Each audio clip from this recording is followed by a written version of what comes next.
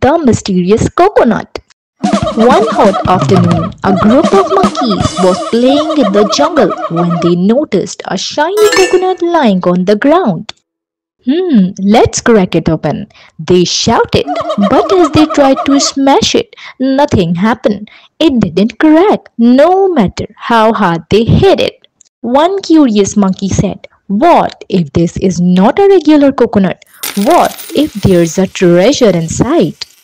The monkeys became excited, each imagining gold, jewels, or magical powers inside.